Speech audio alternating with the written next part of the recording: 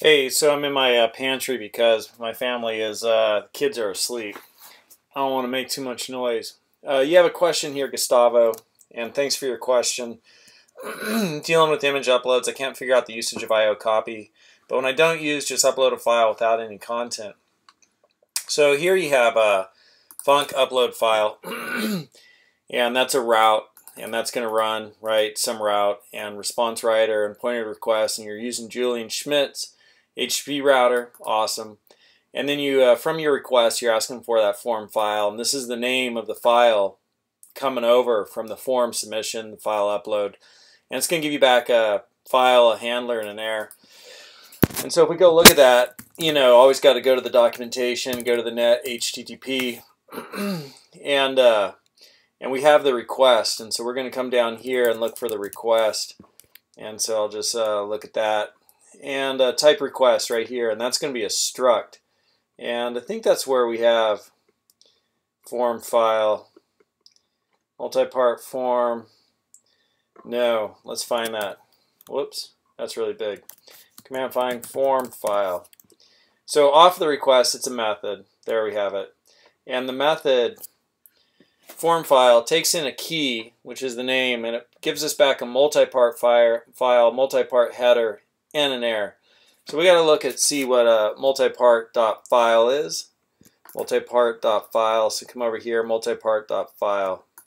Let's just see what that gives us.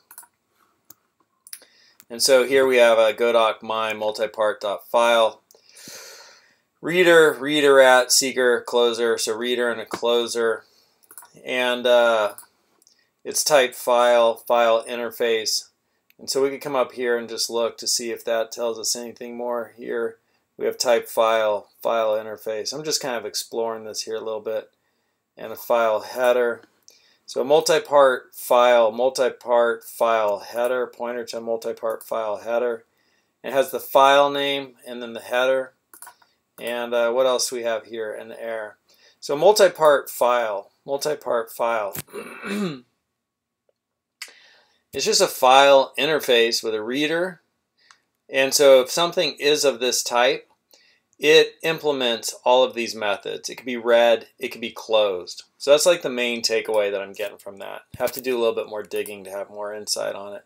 But I just kind of want to dive into this as deep as possible. So form file is going to give us back multi-part file, file header, and an error. So let's take a look at your code. So it gives us back that multi-part file, form file gives us back multi-part file, file header, and error.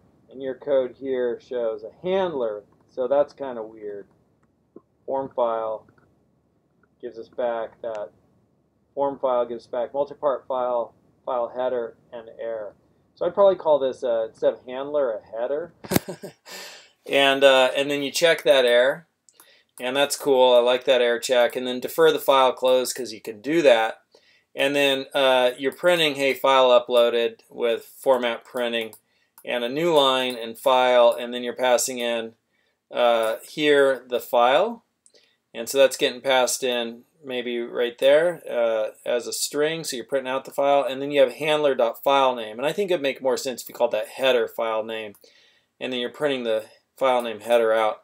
And then you're opening a file, and you're looking on your server to do that in your current directory. And you're looking for a file with this name to open. I would change this to create file. And it's going to create a file. And now you have a file that's on your server that's been created. And then IO copy is going to take the contents of that file.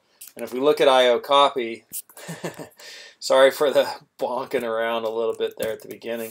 But if we look at that, we have a writer and a reader. So the copy takes a writer and a reader in that order, writer and reader. And here, copy takes a writer and a reader. And so we're reading from the file, this file here, which was uploaded, and we're writing to this file, which is the one that was opened. But instead of OS open file, I'd probably do OS create file, unless you just want to have the same file, but you're using a different name every time a file is uploaded. So I'd go OS create file, which is right there, OS create. Okay, instead of open file, OS create, and then give you back a pointer to a file, and then you got your file. So somebody uploaded a file, you got it, you opened it, printed out the name. But that's just like a little bit of a takeaway on this code for me. Hope that helped.